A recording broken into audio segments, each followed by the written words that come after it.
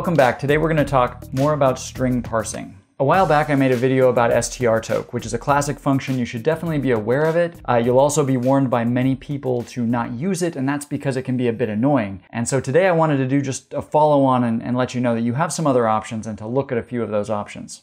Essentially what we're trying to do here is to take a string that has a bunch of tokens that are divided by some delimiter character, maybe a comma, maybe a colon, semicolon, whatever, and we want to actually split it into individual tokens. This is a super common task that programmers are always trying to do, and so today I want to look at some of the different functions that you have in C that can make this easier for you. If you're working in Python and Ruby or some other high-level language, you probably have some type of split function which does this for you, which basically takes a string and a delimiter, breaks it into an array. If you're in C, then the standard way to do it is strtok. Today I want to show you that there are a couple other options because strtok has some problems. Specifically, the two options I want to talk about today are strtok_r and strsep. But first of all, let's start out with a really simple and fairly typical program using strtok to split a string. So I have a nonsensical test string here.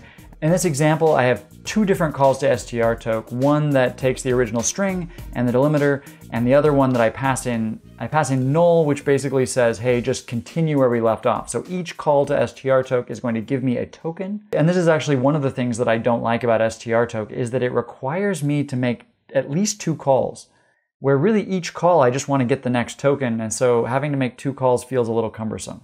The other thing I find annoying about strtok is that it's not thread safe. It uses static local variables to keep track of the string that it's currently working on, and this means that if you try to call this in more than one thread at the same time, things may not go the way you want. You could end up with crashes, you could end up with memory corruption.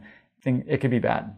So here are two equivalent or near equivalent programs that use strtok_r and strsep. Basically, they're doing the same thing. They're trying to parse out this string and separate into tokens separated by commas.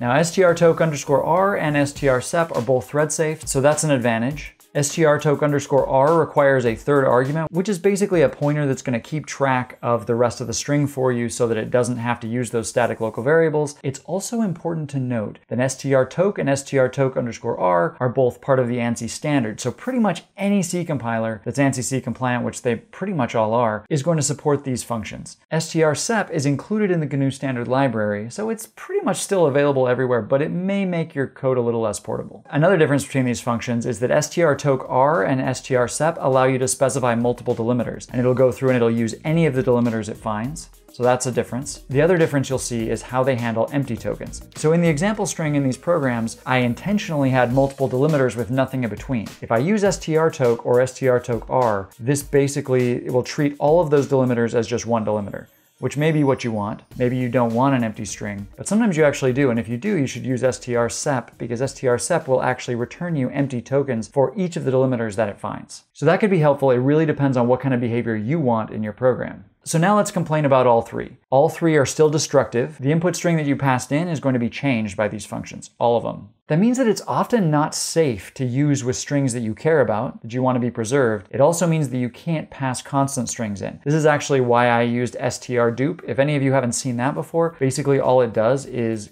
it makes a duplicate string. So it mallocs some memory for the string and copies the old string into the new string, and this allows me to get a heap allocated string that then I can mess with, and it's basically a copy that I can destroy and no one's going to care. So I just wanted to point this out. Students often struggle with string parsing in C, and hopefully a little more knowledge about these functions can make your job easier, make your projects go more smoothly. And that's all I have for you today. Until next time, I will see you later.